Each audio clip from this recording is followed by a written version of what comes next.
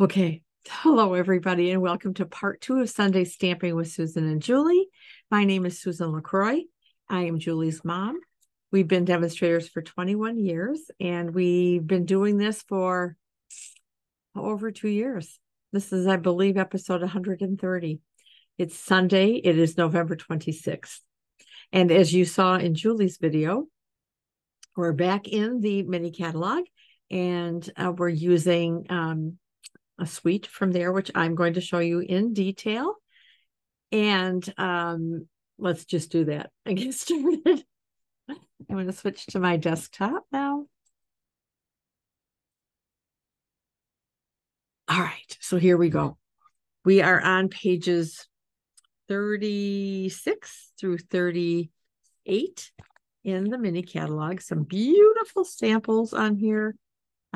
This is the Winter Meadow Suite collection. And there's a lot in this suite.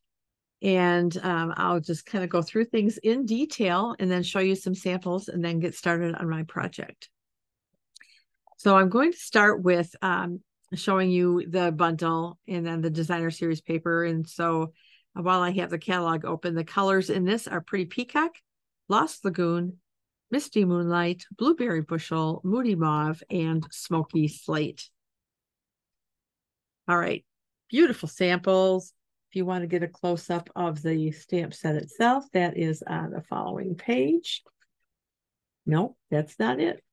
This is it, with a few more samples here. And so just really some just lovely, lovely images. All right, so let's start with the stamp set. It is a cling stamp set. There are 9 stamps in here. We've got some berries and leaves and some other kind of fern kind of things, a couple of little scenes, and 3 greetings. The colder weather brings us together. May this season of sparkle bring joy and delight, and winter wishes. This bundle comes with some dies. There are 13 dies in this set, and they will die cut the scenes. So it looks like some snowflakes, the stamped images, and then some additional images as well, such as the holly and the berries and this holly leaf. So lots of 13, lots of dies. All right. Here is the designer series paper. It is 12 by 12. And I'm going to show them to you. So this background, some of the backgrounds are just really pretty in here too. This is a background, so I obviously have this flipped over. I do, at least this one. Isn't this pretty? This has got to be one of my favorite pieces in this. It's just so soft and just, a forest of trees. I've already shown you this one. This one I love as well. There's a lot of things I love about this paper, but this is some scenes. And if you cut this, 6 inches, and you cut it in 4-inch segments, you could get 6 cards out of this. And this is just in shades of gray. And each of the pieces would then have a deer that you can make 6 different cards. The background of this is this one. Kind of looks like gray granite to me. And then there's this guy. I am going to be covering that up, I think. These are just blueberry bushel, and it's just some scenes of trees. So, again, you can use it just as a background. You can just use a piece of it. You can, die cut or punch circles or other images from this. And the background is gray granite. I think it's gray granite. Could be smoky slate. This is just an all-over pattern with some leaves and some berries and blueberry bushel and shaded spruce. And I think a little Lost Lagoon. This is blueberry bushel. And then this piece is, again, one of those where if you cut it in sections, you can get a bunch of cards that are similar, but yet the pattern will show up in different spots on your card base. So I think that's really pretty. All right. And then this one, unless I started with that one. There we go. Okay. There's another pack of paper in here as well. By the way, this is carrying over. The and the trinkets, which I'm going to show you, the embellishments. And this paper is carrying over. All the rest of this is going to be retiring at the end of December. So this is Snowflake Magic. You get 6 sheets in the pack. It's Lost Lagoon in silver. And this is all I have left. So I have the silver and white background and these foil snowflakes, and then this foil paper with some white snowflakes on here. The embellishments are these. These are the Faceted Gems Trio Pack. So there's 3 colors. There's like a smoky slate, a white or clear, and then Lost Lagoon. And then the ribbon is really pretty. And this was unorderable for the longest time. And I do believe it's back in.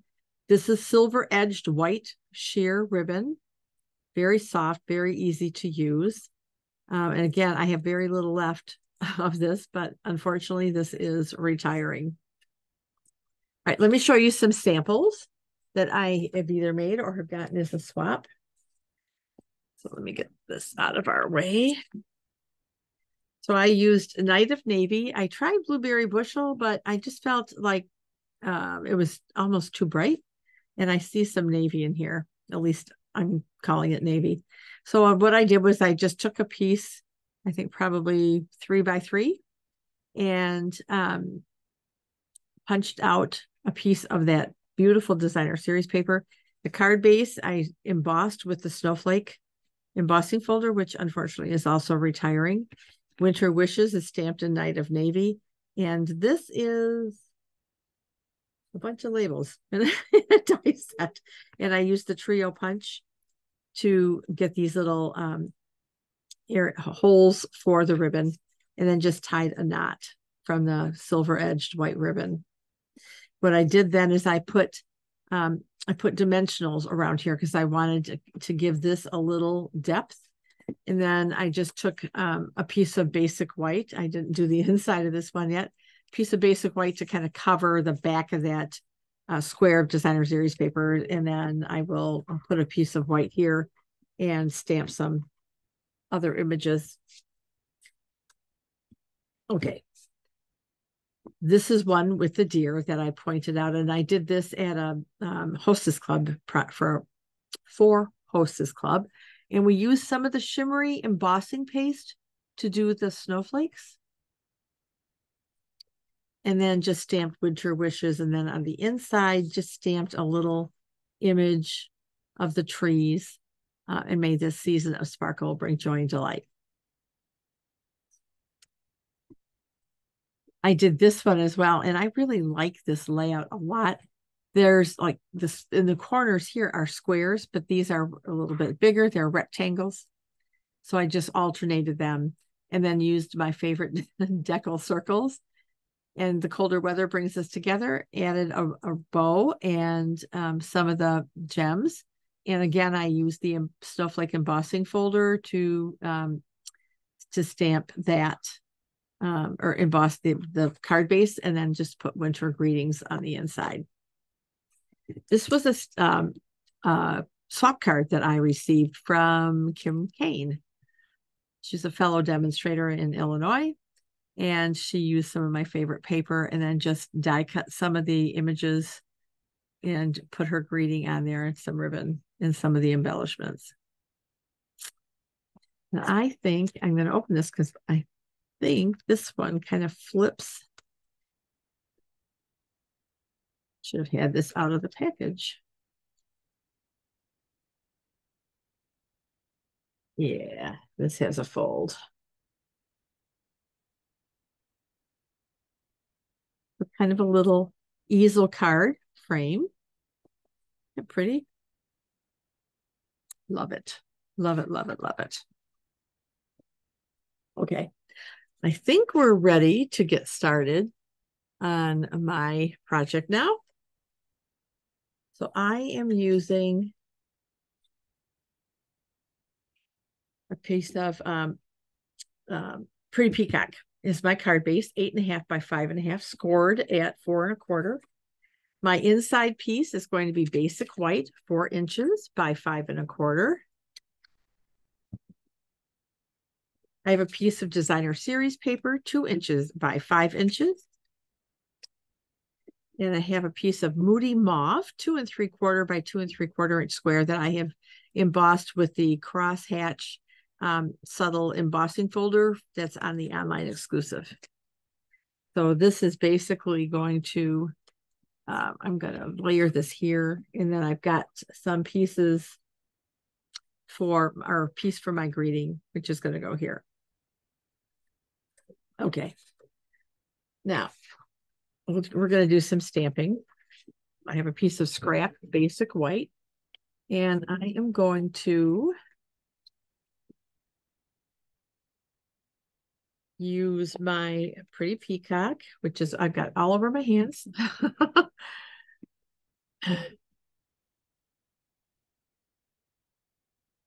Goodness. Okay. So I'm going to stamp this image here. I'm going to leave that out. I know that's going to drive Julie crazy. And I'm going to grab this image and some Stampin' Right markers. And I've got the Moody Mauve and the pretty Peacock.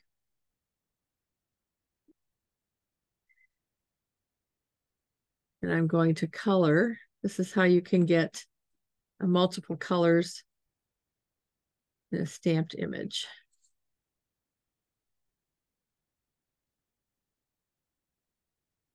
So I thought I would just use the colors that were in the designer series paper.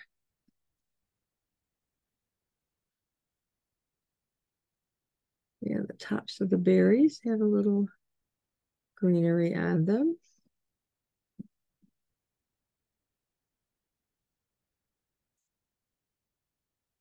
Okay. Put this guy away. And grab our Moody Mauve.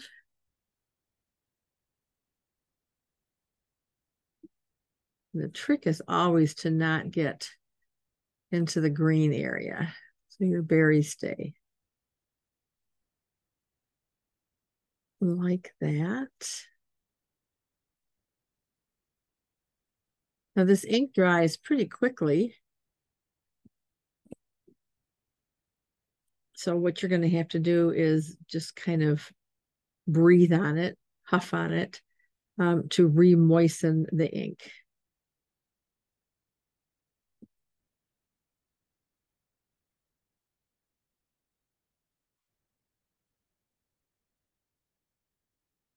All right. So those are the images that we're going to use for the front of our card. And then I went ahead and die cut them so that they're all ready for us. So we're going to set that aside. And we're going to bring in, let's do the stamp on the inside of our card. So I'm going to use the colder weather brings us together. And I'm going to stamp that right here. Then I'm going to go ahead and stamp some of these little leaves. I'm going to have it kind of coming off there. Okay. And then the other thing that we are going to stamp is our winter wishes. And so for this piece, oh, I bet I didn't give you the measurements for this. This is 1 inches by 3 inches. My apologies. I'll make sure it's all in the description. So what I'm going to do is I'm going to stamp our winter wishes greeting, and I want to put this off towards the right, because I'm going to layer the berries and the leaves on the left side. Well, I don't like that at all. So let's try that again. That's much better. Okay, now, Julie, I'm closing up my ink. And as frequently happens to me, look at my hand. It's all full of ink. All right. So let's put this one aside for a minute. And I'm going to just tear the very right edge. Sure I am. Tear the very right edge. Wow. Okay. I have ink everywhere. everywhere. I even have it on the inside of my card. And I'll get out my ink eraser when we're done and finish it. But for now, I am going to restamp my outside greeting. So I'm going to tear this. And then I'm going to grab, should have had this done ahead of time. Put my winter wishes here. Close this up before I do any more damage to this card. Leave me a comment. How many of you get ink everywhere when you're stamping? Oh, okay. It can be very frustrating. So the first thing I'm going to do is I'm going to adhere my designer series paper down.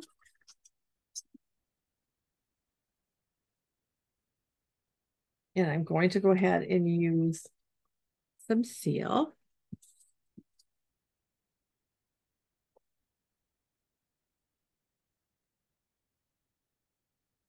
I hope you all had a wonderful Thanksgiving this past week. All right, so I'm going to put this right along the edge so that you have an equal amount of card base showing. So before, let's see, yes, I'm sorry, this piece does go down next, like right here. So we're going to go ahead and adhere this down. Right about there. Okay, so now I want to take this piece because I'm going to layer this. So I'm going to kind of do this and have this coming off there. So I'm going to put some adhesive right about there.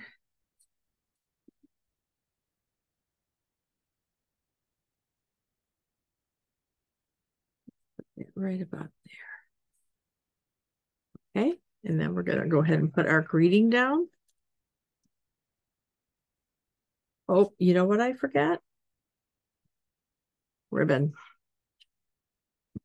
Got my piece of ribbon.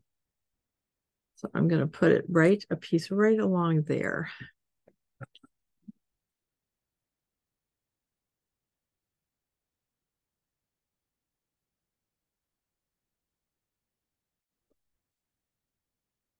And what I like to use on ribbon, like especially if it's sheer,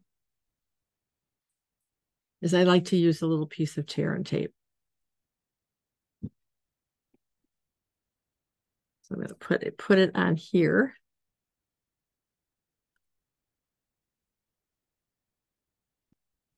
Because then you can kind of stretch the ribbon over the tear and tape.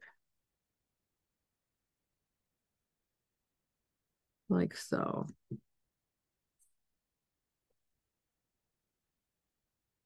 And now we're going to put our greeting right about there. I really like stacking images like this. All right, so I'm going to put some adhesive here. And then one other thing I'm going to add is I'm going to take some Wink of Stella and kind of get the berries all shimmery.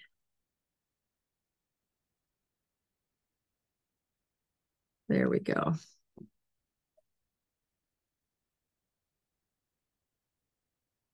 Give that a minute to dry. And I don't think I have a ink eraser handy.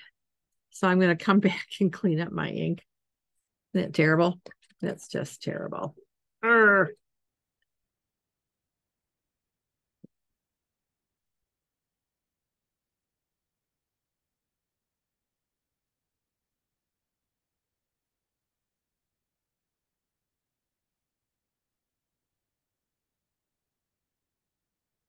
Our inside piece in together. And then the only other thing I want to do is add some gems to this. So the question is, which ones? Do I want to use the clear or these? Oh, let's try these. Now let's put one maybe right up here. And another one maybe up here. And then one more down here.